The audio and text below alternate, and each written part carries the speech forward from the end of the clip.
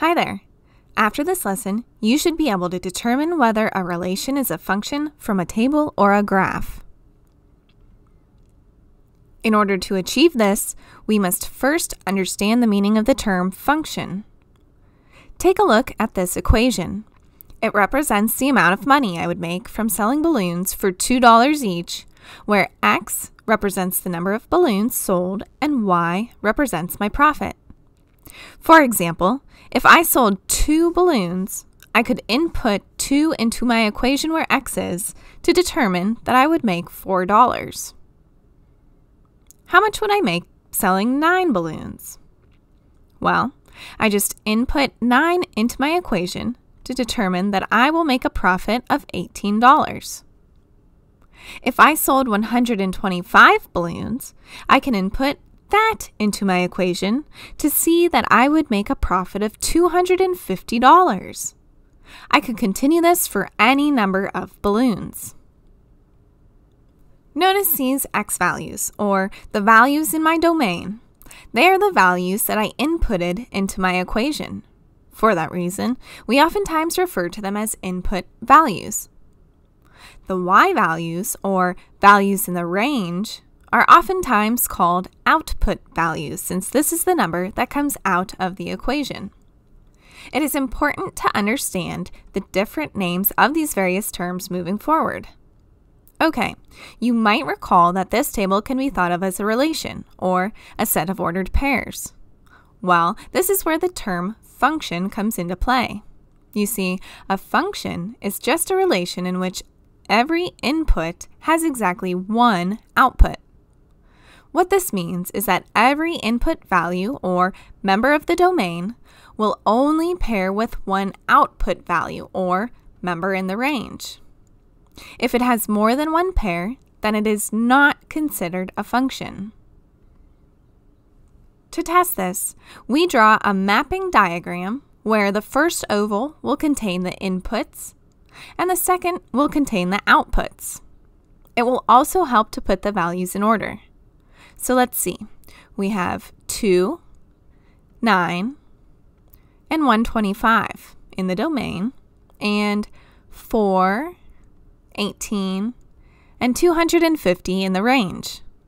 If I look back at my table, I see that 2 is paired with 4, 9 is paired with 18, and 125 with 250. We see that only one arrow is coming from each member of the domain.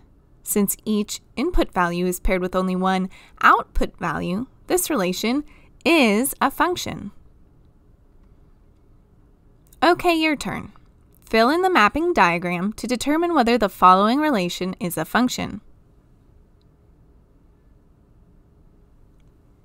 All right, first, we make a list of all inputs and outputs in order.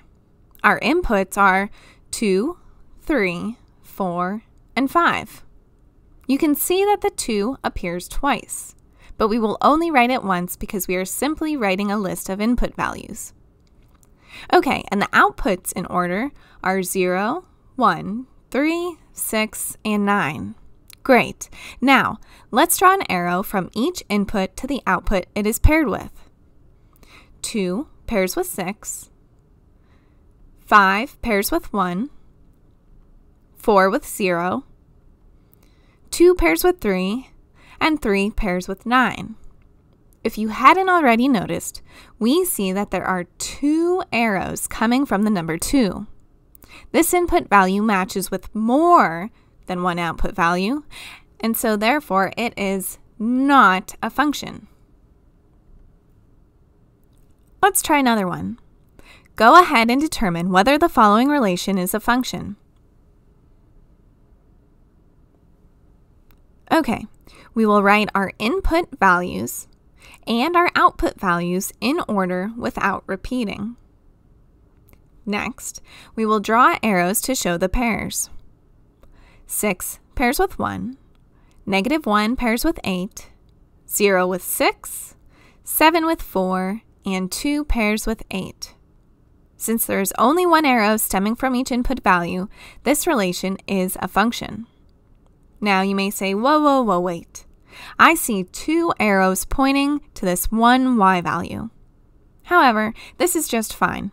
The definition of a function clearly states that x values can only have one y value, so we are not at all concerned that this y value is paired with more than one x value. The last thing we will cover is how to determine whether a graph is a function. We could certainly create a table of values, and then a mapping diagram, and then draw arrows to help us out. However, and you're going to love this, there is an easier way. For graphs, we use what is called the vertical line test. It is the easy method we use to quickly determine whether each input is paired with only one output. To use it, we draw a vertical line through each point on the graph. If any of the vertical lines pass through more than one point, then the relation is not a function. This means that they have an x value in common, which contradicts the definition of a function. So, since this line right here passes through more than one point, we can conclude that this is not a function. Take a look at this graph. You may want to note that on a graph such as this, the line that makes up the graph is comprised of an infinite number of points. So, we will draw several lines just to make sure that there are no lines that pass through the graph twice. Looking carefully, we can see that each line passes through only once on the graph. Therefore, this relation is a function. Okay, your turn. Use the vertical line test to determine whether each relation is a function. Okay, let's take a look. Since none of these vertical lines pass through more than one point, the first relation is a function. Take a look at the second graph. We only have to draw one vertical line through the second graph to see that it passes through at more than one point. This relation is not a function. Lastly, we will draw several vertical lines through the third graph. There is no instance in which the line passes through more than one point on the graph. Therefore, it is a function. Good job!